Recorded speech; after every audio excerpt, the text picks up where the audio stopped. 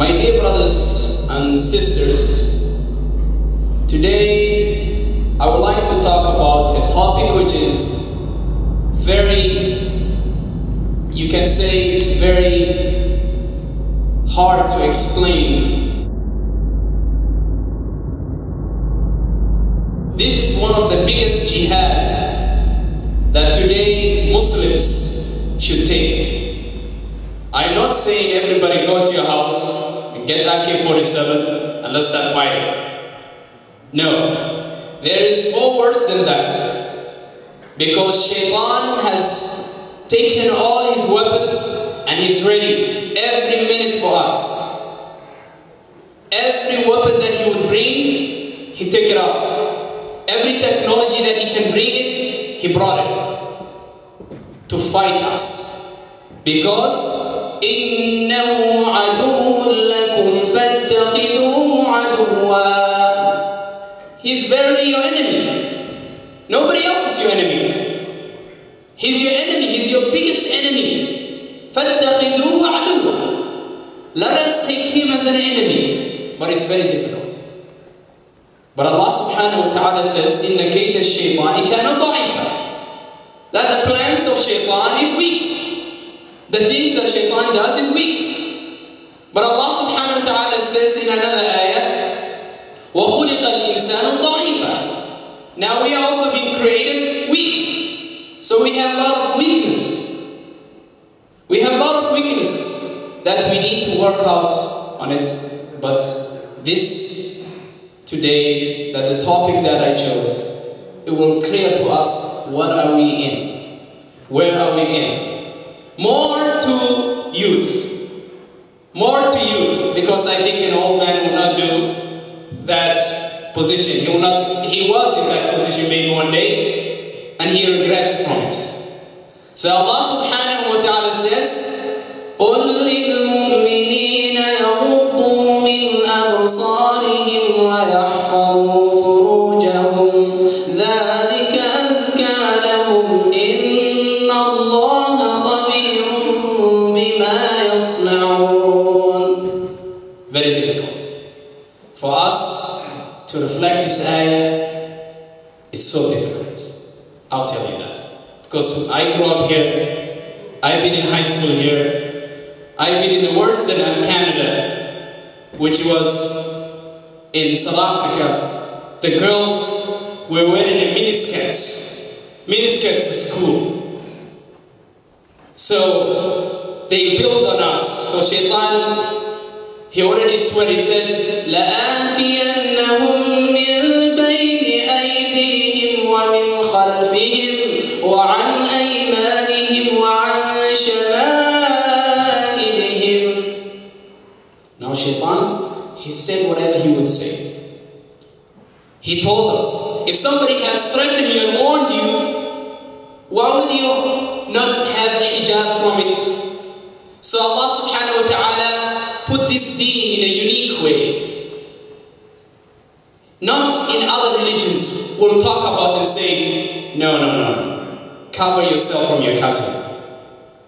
Cover yourself from your cousin. Cover yourself from your neighbor. Cover yourself. Oh, this friend we grew up together. We used to go high school together. We went in primary school together. Since grade 1, this young guy, we knew each other. So for me, to put my hijab away, he already saw my hair. So what's the use? He already saw my things. What's the use? We played together. We used to take shower together. We used to do all this together. Everything. So no, there's no use. For me to make hijab from this person, there's no use. So this is the condition now. Now, what are the obstacles which are around us? One, you go to the mall, what do you see? One naked woman. Very naked. Actually, when they come to the mall, alhamdulillah, Allah subhanahu wa ta'ala has given us winter here. If we didn't have winter, subhanallah, this would be disaster. Allah subhanahu wa ta'ala has given this country a winter. If we didn't have winter, subhanallah, everybody here would be in a shock of something. But alhamdulillah, we're not in Brazil. Alhamdulillah. So, it is a test for us. Allah subhanahu wa ta'ala is giving us a lot of tests. So you go to the mall, you find a beautiful woman naked. It's naked. It's actually she's naked. So the Prophet Muhammad ﷺ said there will be a time will come, people wouldn't think that they're naked. You go to the bank. What is she? She's put in half, everything is out. Now you go to the mall, same thing. Everywhere you go, there's a picture of it. Well, actually in Africa, they destroyed it more. Everywhere they put the sign of a condom and a sign of a woman. So first you think, then second. You have the option. That's it. You look at it. Every corner in Botswana is the country has the most AIDS, if you can say maybe in the world. Subhanallah. And university up there, forget it. So everywhere you go, there is this. Allah subhanahu wa ta'ala have favored us in Islam. Allah subhanahu wa ta'ala has favored us in Islam and shown that this is not something which is good. Allah subhanahu wa ta'ala didn't say that وَمَنْ يَفْعَلْ ذَلِكَ لَأُعَذِّبَنَّهُ عَذَابًا شَدِيدًا. Didn't say that. Whoever looks, he will punish him severely. No. It is something that Allah subhanahu wa ta'ala prohibited. And then when you pass the commandments of Allah subhanahu wa ta'ala, Allah will punish you for it. So that means not only the look, that you are passing the commandments of Allah subhanahu wa ta'ala. So especially for young people, high school, primary schools, and so on, university, college, everywhere they are. So that means everywhere you go, Shaitan is sitting for you there. So my dear brothers and sisters, so how can we avoid this?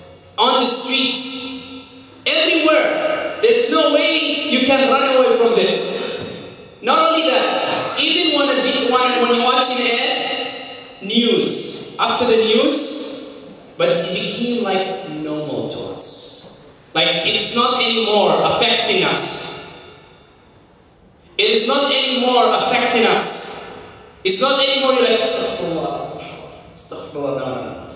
You're just going, oh, this is okay. It's okay, let's, inshallah we'll improve it. It's just not, it became natural to us. It became natural for us. And now for the women. Don't they know that they're going to get a sin for it? Now, we even run away from the malls, we come to the masajids. What do we have? We have some women who will not put the hijab properly. They will come into the masjid with no hijab. Haram alaykum. No hijab at all. The hair half is hanging. With the most secure place we can only have was the masjid. It's not that I'm attacking the women. It's the reality. It's the truth. It's something that we have to advise our wives and our daughters. Now, not only that, slowly we washed out. Now we bring jeans tight. And we say, Alhamdulillah, Muslim, but modernized. Next level. Meaning generation which is, in a good way. But why didn't the Prophet Muhammad give us these modernized things? The hijab today is a fashion. People today, they put in tight things, they think they're muhajjibin. You can see everything. And now, that is the condition of the Muslims. وَقُلْ لِلْمُؤْمِنِينَ يَغُضُّوا مِنْ أَبْصَارِهِمْ. Now then, we have to put our gaze lower. But they're everywhere. So you have to pay attention to that. So Allah subhanahu wa ta'ala, after this ayah telling us, وَقُلْ لِلْمُؤْمِنَاتِ. This is also for the sisters. So not only, I can look because it's for Allah, for the man not to look at me. No, it's also for the women. What I said, that the side of the women, now we have men who look like they're men, but they're not. Now we have in the summer, women's is more distraction for them. Men are wearing tight things, tight, maybe not even, some of them not even having clothes. Some of them even just walking out saying I have 9 packs and 10 packs, so everybody just check on me. Walking on the streets, and that's what we see. But this is more everywhere, whether you go to Saudi, but it's less. In a Muslim country it's less because people feel shame more. But here no shame. There is no shame. One time, my younger sister, she told me, why do I have to put this hijab and all that? While other Muslims, are they better than us? While other Muslims, do they have better degree than us? While other Muslims are putting on tight things, why can't I put tight things too? Subhanallah. And that are the questions will come to your daughters, and that's the questions will come to your house. Because someone that were not educated Islamically is destroying our reputation, is destroying our deen.